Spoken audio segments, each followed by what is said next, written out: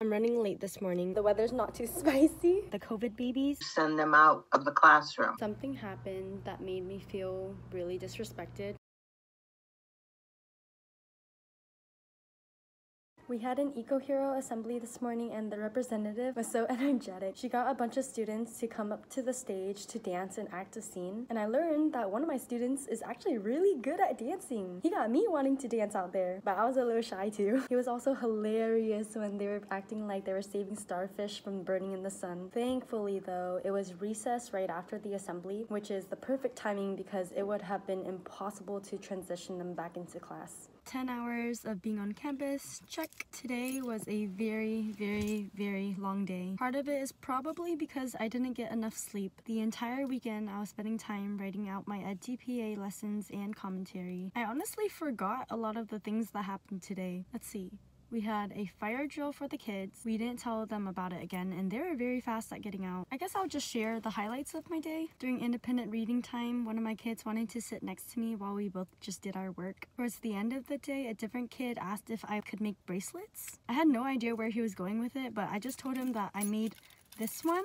And then he just asked if I can put together his bracelet that fell apart. Since Thanksgiving is next week, I made a poster that says 26 reasons why my host teacher and I are thankful this year. And it lists all the students and their characteristics that we love so much about them. It was pretty cute because after I put it up, everyone huddled over to the desk and I was trapped inside. The things that I wrote about them made them feel really good. A few of them would make comments like, I give hugs, or ooh, I can persevere. So that was adorable to see. After school, when all the kids left, I had my host teacher look over my edTPA and see if there's any changes I should make. We spent 2 hours just looking over the standards and looking at the rubric. She said a lot of the stuff I already have is amazing. There were just a few adjustments that I should consider. So that will be my job tonight. I'm running late this morning. It's still 6:30, which is way before contracted hours, but this is the time when my host teacher and I usually get to campus. Yesterday, I was extremely tired because I was running on 4 hours of sleep. So I woke up today thinking that it was a weekend. I feel a lot better though because yesterday I slept a little earlier than I anticipated, but at the same time I feel horrible because I set deadlines for myself of when I wanted to submit my edTPA. Yesterday I was supposed to finish everything for task 1, but I'm not even done with the commentary or scoring rubrics. So hopefully I can get that done today because I still need to work on the entire math one too.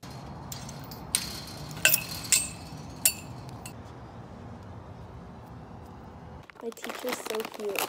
She got me chips and says, Julie, happy Tuesday. I hope they are spicy enough. If you didn't watch my first video, on my student teacher letter when I first came, there was a crossword puzzle on the backside that says a list of things that I like, and spicy chips was one of them. It's a pretty good day so far. The kids have a math test soon, and everyone was focused for their review. During social studies, a lot of them were engaged and wanted to ask a bunch of questions. It was so funny because when my teacher went over mild weather, we were talking about salsa and the options for salsa are mild, medium, and hot. So she related that back to mild weather, and one of our kids was talking about how mild weather means that it's not too hot, and a few seconds later he accidentally slipped and said, oh, the weather's not too spicy. My host teacher and I were chuckling about it. Our PLC was pretty cool today. We looked at student data to see how much growth they had from the beginning of the year to the end of first trimester, and we set some goals for ourselves to see what kind of scores we would want by the end of second trimester. We also played kickball today for PE, and our kids are so competitive that they just end up yelling at each other. The edTPA is the worst part of student teaching. So far, I've spent over 25 hours writing 3 lesson plans,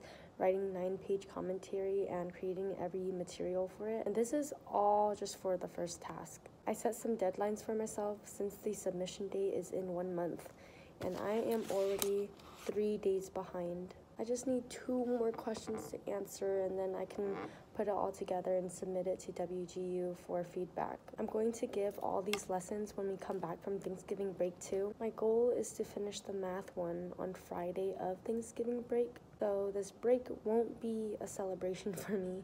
At least I won't be coming to school and I'll have more time to work on it though.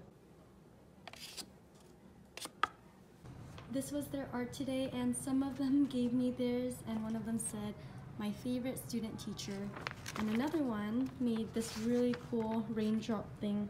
Today was a good day for the students. It was a rainy day, so maybe that's why their energy is a little lower than it usually is. Our student who has really intense behaviors was so kind today. When someone shared the wrong answer, he said, "It's okay, you can just try again next time." He was following directions really well, and he was being respectful when he was talking to other people. Turns out he had a stomach ache and a headache, so that might have been a factor into why he wasn't as explosive today. There are some other kids who are starting to want constant attention from me too, and I'm a little worried that my host teacher might think that I'm just letting them do whatever they want, so I ended up having to sit next to the kid so that he wouldn't come to my desk. After school, there was a district grade level professional development meeting, and it was actually really helpful. Sometimes I forget that our fourth graders right now are the COVID babies, so their maturity level, their emotions, their writing skills, their math skills are all under standard expectations. The other fourth grade teachers had wonderful ideas but also shared the same struggles, and it's nice to know that your class isn't the one that's only struggling. I was also walking back to my car with the other fourth grade teacher at my school, and she's a teacher who's always willing to give out resources. She said after my student teaching ends, I should reach out to the principal and ask if it's okay to observe other teachers and other grade levels at that school so I can expose myself to different teaching styles, classroom and behavior management, see how teachers structure everything. She also mentioned that since I'm such a familiar face at the school now, a lot of the teachers would be willing to let me see their classrooms, which is something I'll really consider because not only am I learning for myself, I'm building a list of strengths that I can talk about when I'm interviewed. Also, if I'm thrown into a random grade that's not third or fourth, I would be better equipped at managing and surviving through the year. Chances are they are afraid to try.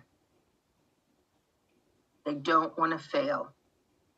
And those kids that will start acting out in your class when you introduce something, a new concept that they think is going to be hard, watch how many times kids like that need to go see the nurse for a stomach ache, or they start acting out so you send them out of the classroom because behavior is avoidance.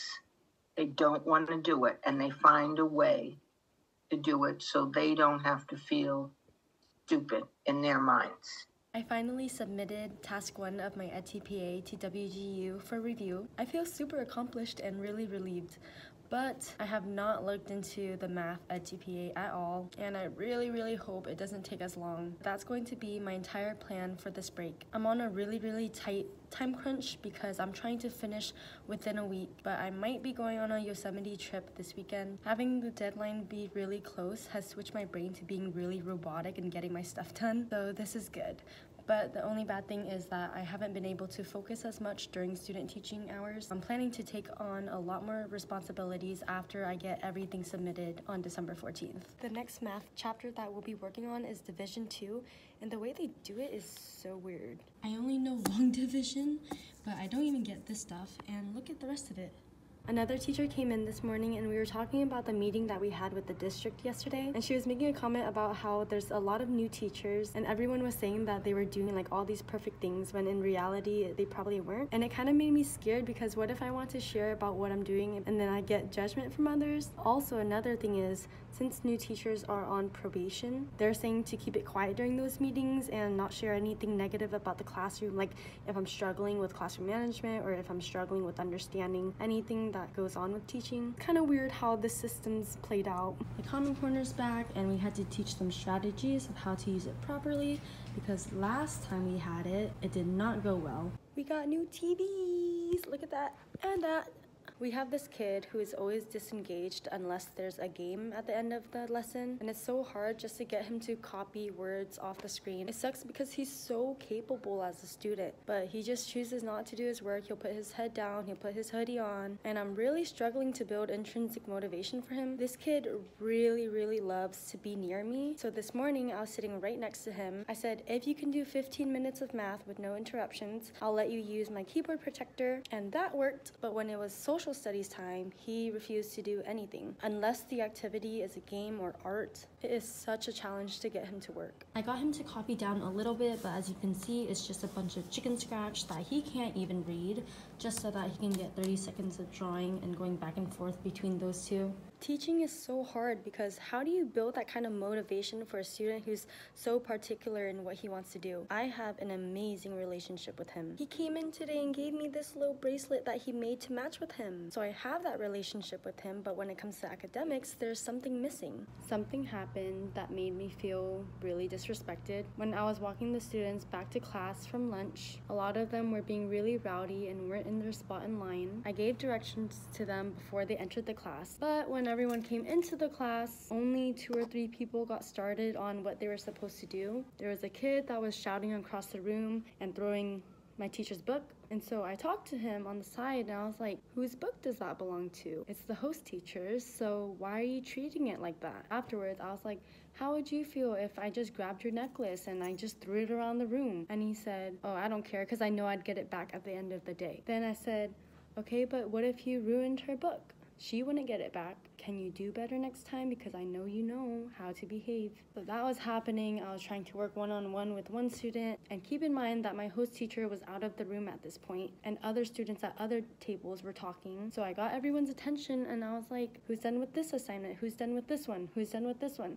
They see my host teacher starting to come back, and some of them are like, oh, she's coming, and end up looking like they're working. So in my head, I'm like, what? Like, even though I'm just a student teacher, I'm still another authority figure in the room. Another 11 hours on campus and barely leaving. It's 5:20 right now. I was expressing my concerns to my host teacher about what happened earlier, and we're thinking that after our Thanksgiving break, I will have to take on a lot more roles for teaching so that they can see me as a teacher instead of just another side teacher. And I'll be honest, I haven't been teaching as much as I should be because I've just been feeling overwhelmed with lesson planning for the edTPA. Since tomorrow is the last day before Thanksgiving break, I'm going to do a read aloud and then we'll do a crafts activity after. I also spent a very long time trying to decide what topic to teach for the math edTPA. We're just going to follow the plans for the curriculum. So mine will be about division. I'm going to start my first lesson right when we get back from break, so I'm anticipating a lot of squirrely behavior when we come back. But luckily, I don't need to record for the math one, so we should be good. This will be the read aloud, and the crafts activity is this little bookmark. It's so cute. I'm hoping that the kids like it because some of them like to read and not a lot of them have bookmarks. I forgot to mention that one of the kids went to the garden during PE and got me a bag of tomatoes again, but also a whole stick of rosemary. Did I say stick? Branch. It's so cute that they think to give this to me. I don't know what I'm going to do with it. I can't cook. The students love Otis and the Scarecrow. I was asking a lot of questions throughout the read aloud, and a lot of them had very thoughtful responses and added onto the discussion. One of them mentioned how the character had empathy for the other one. So cute that kids can understand these kind of concepts. We are working on the craft activity, as you can see right here. They're having so much fun and they're being very creative. One of them is making an Among Us character, Corn and Clover. We have this one with a tiny cute skull. More Among Us and a star. I honestly wasn't sure how they would respond to making a bookmark because a lot of them don't read like physical books. I love seeing them be creative and getting excited for little things like this. Look at how cute some of the students' scarecrows turned out. This one has a bunch of soccer jerseys on it because he loves playing soccer. It's kind of funny because a lot of them suck at using scissors. Like, they have horrible fine motor skills. A lot of them are coming up to me and asking me if I can cut it for them. Like, Miss Trin, I can't cut it. It's too small. I can't do this.